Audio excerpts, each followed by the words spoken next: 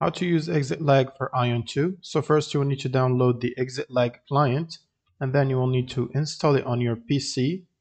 Now you will need to sign up for an account, and you can use the link in the description below to sign up for an account if you don't have one already. And it's going to give you 10% off if you use the paid version. Now you want to go to connections and then click on the add button right here and click on all and search for the game Ion 2. You can pick the Korean or the Taiwanese server. So I'm going to click on the Taiwanese server and wait for it to analyze routes.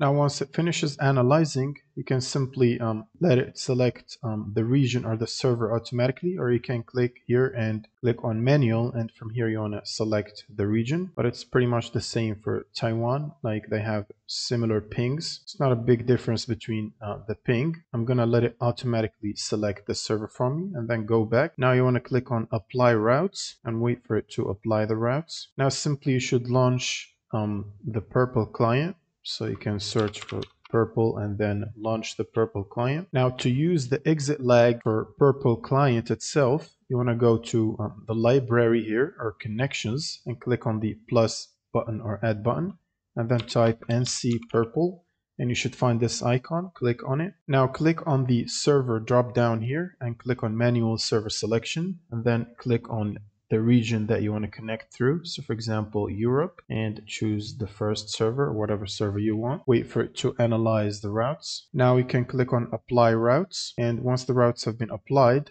you want to restart your purple if you have it already running. So for example, click on your taskbar here and right click on purple and exit. You can also terminate the purple on as well, both of these. And now whenever you launch purple, you should see there is a connection being detected, and that's pretty much it. You can start using purple. Subscribe if you find this video helpful, and see you in the next one.